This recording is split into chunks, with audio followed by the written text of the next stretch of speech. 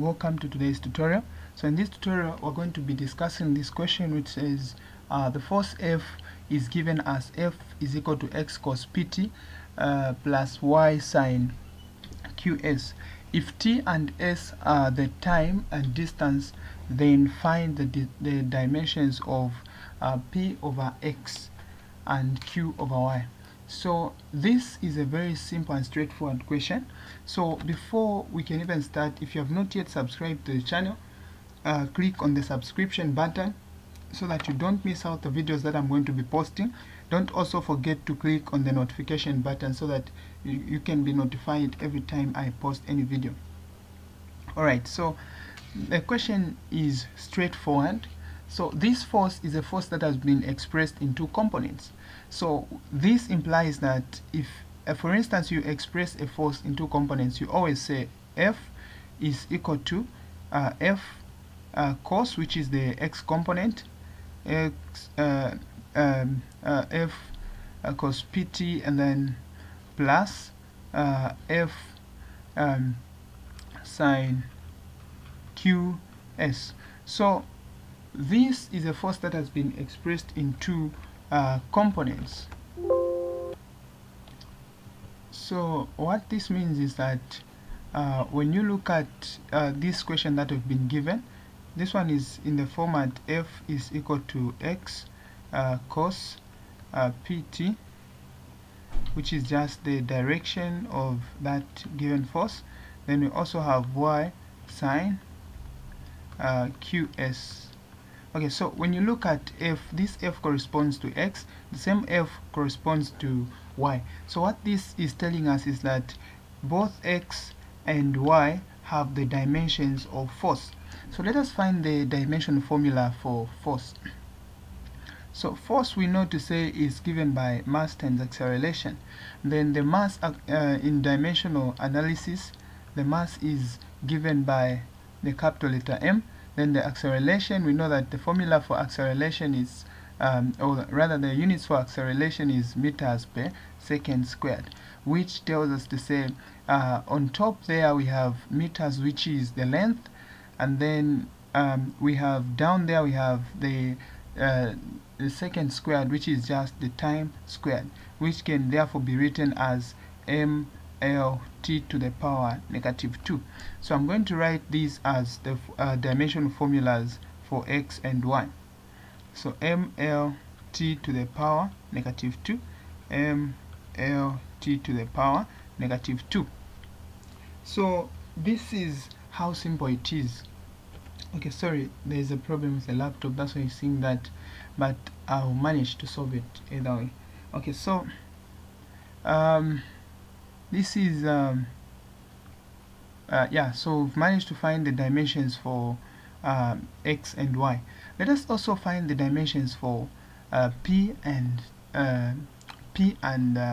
q. So the dimensions for p,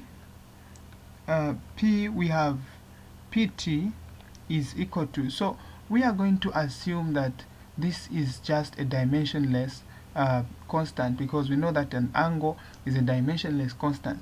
So if it's a dimensionless constant, we can give it any letter, let's say k, or if not k, I'll give it, okay, let me say k, I'll give it k, or I just put 1, it's just the same. So I can put 1 or k, it's just the same. Okay, so I'm saying this, I'll write 1 there, we can put it as 1, and then when we divide everything by t, meaning the dimensions for p will therefore be 1 over t. So the t here represents time, which is just going to be 1 over the time there. So the dimensions for p will be t to the power -1. Same applies to the dimensions for q. We do the same thing. So we've been given that s is the distance. So we're going to say qs is equal to the dimensionless constant there, which we're going to put, we can put either 1 or k, it's just the same. So I'm going to put 1 there, and then when I divide everything by s, so the dimensions for q will become q is equal to s is said to be a distance, meaning it's the length. So say 1 over L, which is just the same as L to the power negative 1. So if they ask us to find the dimensions for P over X, this one is now simple and straightforward. So we can say P over X will now be equal to, the dimensions for P are simply just T to the power negative 1.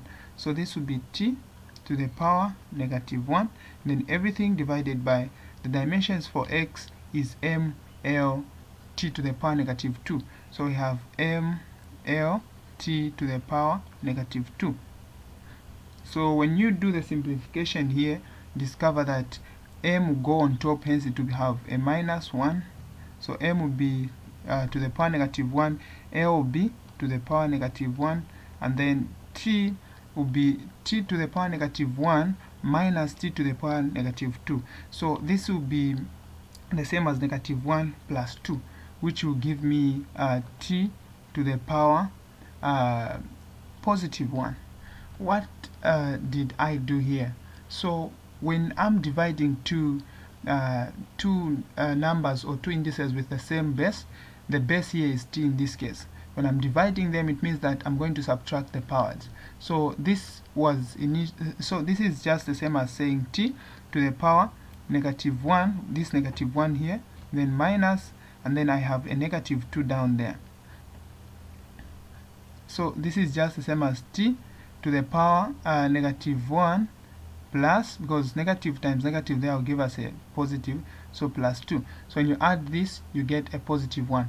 So this these are the dimensions for P over X. These are the dimensions for P over X. Let's now look at the dimensions for Q over Y.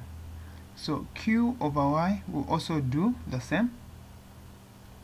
So Q over Y, what is the dimension for Q? Q is L to the power negative 1. And then the dimensions for Y we found to be ML T to the power negative 2. ML, then we have T to the power negative 2. So here we do the same. M will go on top, meaning it will have a negative 1. L we have negative 1 on top and a positive 1 down there. So we're subtracting the numerator, we're subtracting the power. So we have negative 1 minus negative minus 1 down there. So in short, we have something like this. We have L to the power negative 1. Then since we are dividing that which has power 1, this tells us to say we're going to say minus this one down there. So this will give us L to the power negative 2. So this will be L to the power negative 2. Then T to the power negative 2. T to the power negative 2, when it goes up, it's going to be T to the power positive 2. So these are the dimensions for Q over Y. So thank you very much for watching today's tutorial.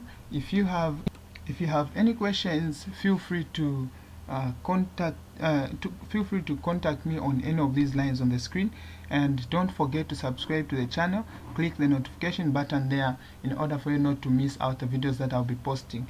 My name is Harmtedy. Shalom shalom.